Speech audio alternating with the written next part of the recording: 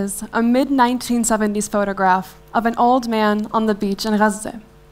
Around him, a halo of vibrant bundles of yarn in blues, yellows, reds, stretching all the way back to the point at which water meets sand.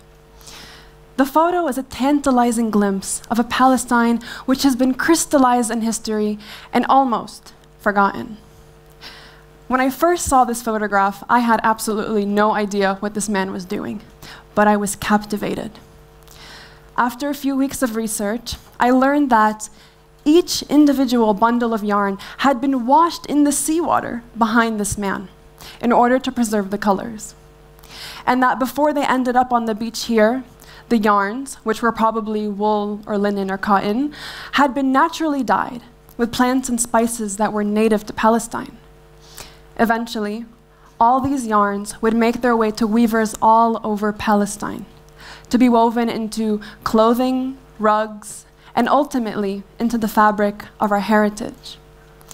This man was just one link in a long chain, an intimate creative network between Palestinians and their land.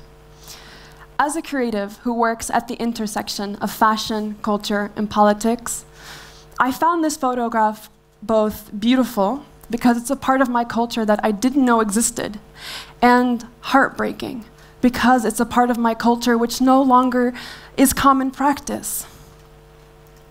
Learning all of this, falling in love with this way of being and creating, I couldn't help but ask, why have these practices and indigenous practices in general been pushed to the edge of extinction?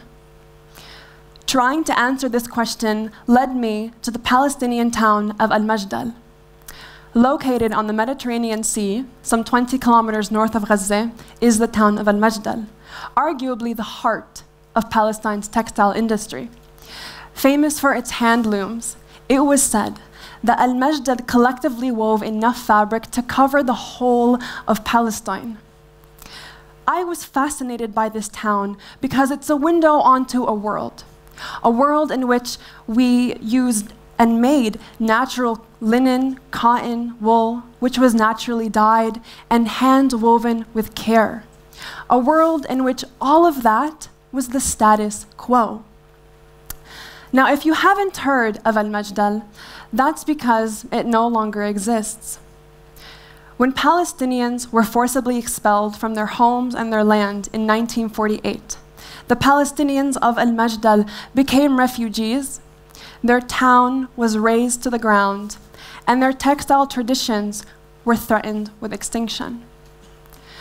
We saw this happen in India, Indonesia, Mali, Guatemala, with the Quechua peoples of the Andes, with the First Nations.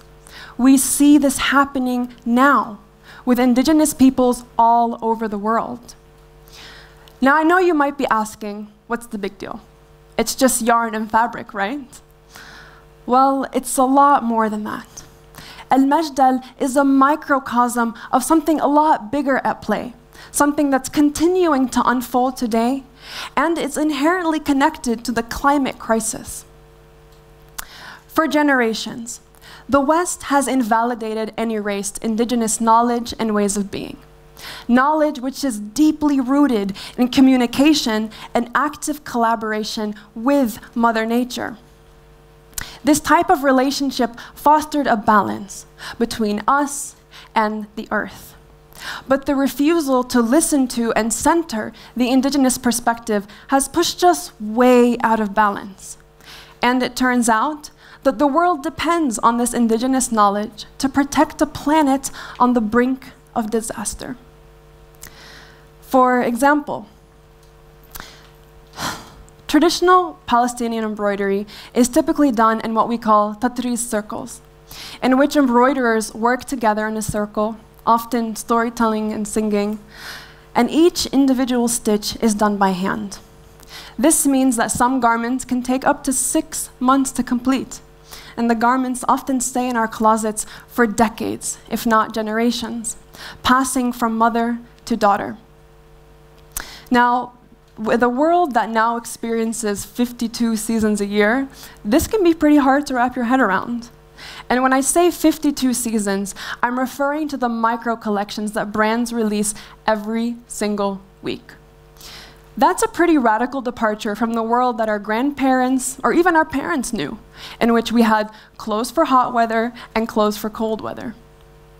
Now, with brands turning out collections every week, in combination with the throwaway culture that we've developed, it's estimated that we throw away 92 million tons of clothing every year. And that's a number that's expected to keep rising in the coming years. Now, most of that clothing waste contains polyester, the most commonly used fabric in the fashion industry today. So, polyester is made from oil, which means that it's essentially plastic in the form of fabric. And it takes hundreds of years for it to decompose.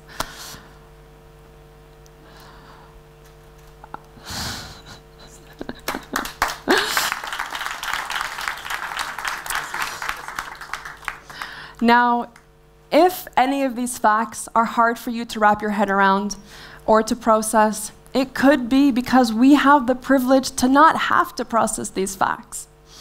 The global north ships and dumps most of this waste into countries throughout Africa and Asia, leaving the global south to deal with the problems created by the global north. Now, the green movement has started taking up practices to challenge and change this reality. Practices which, by the way, have been native to Black, Indigenous, and people of colors for centuries. The irony is that as these countries throughout Europe and America replicate these exact practices, it is Black, Indigenous, and people of color who are affected by and devastated by the impacts of climate change the most. The fight for our survival as a species has been declared, and endeavors to save the planet are finally getting more and more attention. But in order for us to make real progress, we need to first acknowledge the colonial power structures which shaped and continue to shape the world that we're in today. And we need to center Black, Indigenous, and people of color in the conversation. Now, reimagining the future doesn't stop at our relationship with the environment, but we need to extend it to our relationship with people, specifically the people who make our clothes. So last year, I designed the dress, which included a belt featuring traditional Palestinian tatriz, or embroidery. The belts were embroidered here in a women's cooperative in Palestine. And there were 5 different designs, 1 embroiderer assigned to each design. And because each embroiderer had her own work pace based on her specific work-life balance, then each design was ready and shipped out to customers at different times. So if you ordered the dress in red, then you were amongst the last people to receive your dress. And that's because while working on the belts, the embroiderer suddenly and unexpectedly lost her daughter, who was hit and killed by a truck. Do you see this woman differently now? She is no longer an artisan or a producer, but she is a mother, a wife, and a daughter who has now lost her own daughter. So where was the space for that reality in the conversation between the customer and the brand? Where was the space for that reality in the conversation when I started getting emails from customers asking and sometimes demanding to know why it was taking so long to receive their dresses?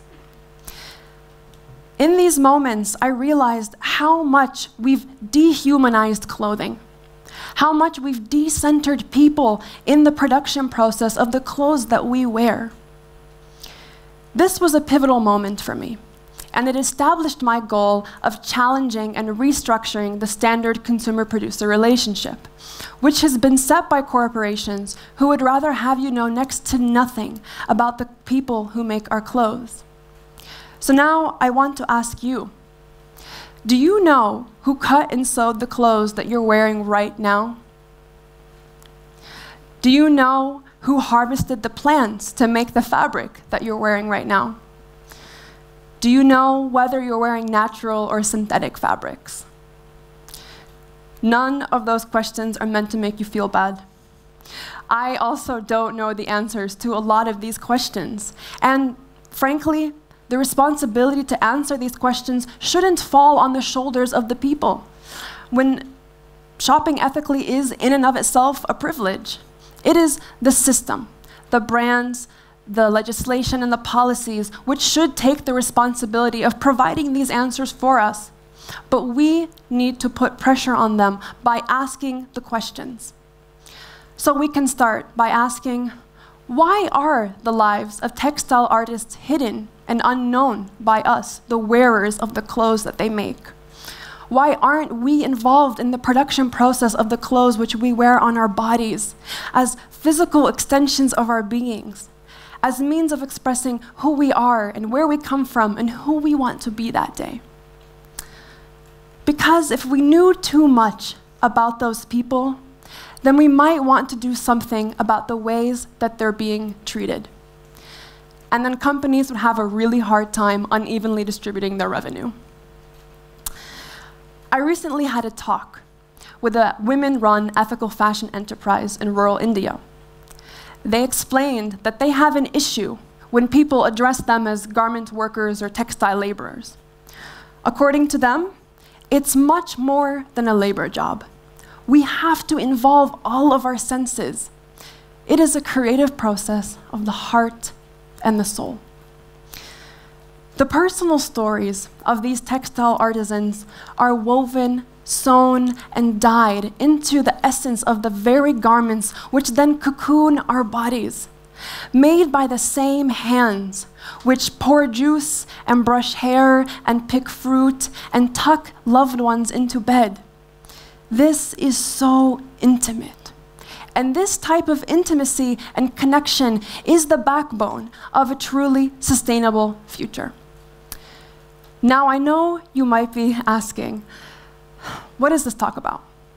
I've talked about the environment, human rights, indigenous peoples, fashion. And the answer is all of the above. True sustainability is inherently intersectional. None of those issues are isolated. In order for us to make real progress, we need to approach the idea of change from an intersectional perspective. Indigenous people create slowly and meticulously, not because they aren't educated or technologically advanced, but because they understand that the nature of creation is an inherently slow and human process. They understand that what we take from the earth must return to the earth as food and not poison. In the fight to better the future, we not only need to learn from Black, Indigenous, and people of color, but we need to center them in the conversation. The Indigenous creativity, storytelling, and knowledge are our means of survival. So I want to leave you with this. Fashion is personal, is political. Fashion is a window onto entire communities, which often aren't seen or heard, but are exploited. If we pull the curtain back and just look through those windows, then we'll know that fashion is never just fashion. So this all brings us back to the photo of the old man on the beach in Gaza. He is smiling, and I can't help but think that he knew the gravity and the grace of his work. He was one of the last remaining artisans with knowledge of this labor, and I can't help but overanalyze this photo just a bit further. A cigarette dangles delicately from the old man's smiling mouth, and he looks up and into the camera, and thus into the future. Thank you.